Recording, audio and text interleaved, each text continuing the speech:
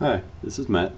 I'm going to walk you through the first iteration of trying to build the X component for the American cement building in Revit. The challenge here is not only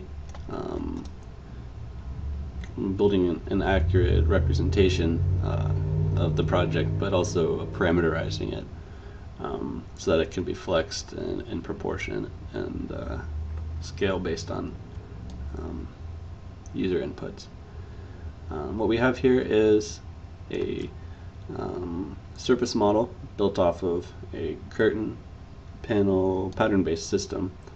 So this family is just one component, and once it's instantiated onto a curtain panel system, you'll get the whole array of components like you see on the actual building. A large part of the challenge here is getting the saddle geometry, which is doubly curved in this direction as well as in this direction, to work along with the driving parameters. So if we bring up the rig that's behind this thing, you can see that it's not too bad, and I'll flex it here for you so we can see what we got.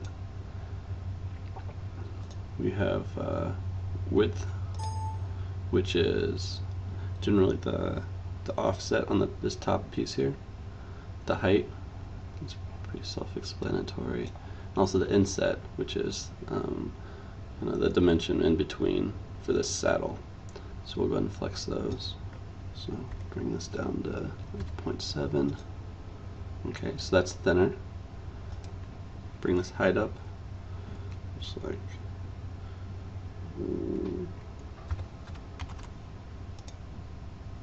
okay, and then let's bring the inset in to 0.7. Okay, so you can see how this can begin to be quite adaptable. And then when this is loaded into a family on a grid like this, you get this kind of effect.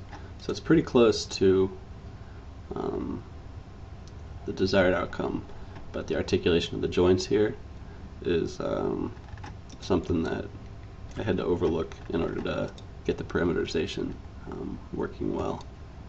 The biggest challenge here is that these are all surface geometries, so they can't be used for calculating volume of the component. They can't be used for solar analysis,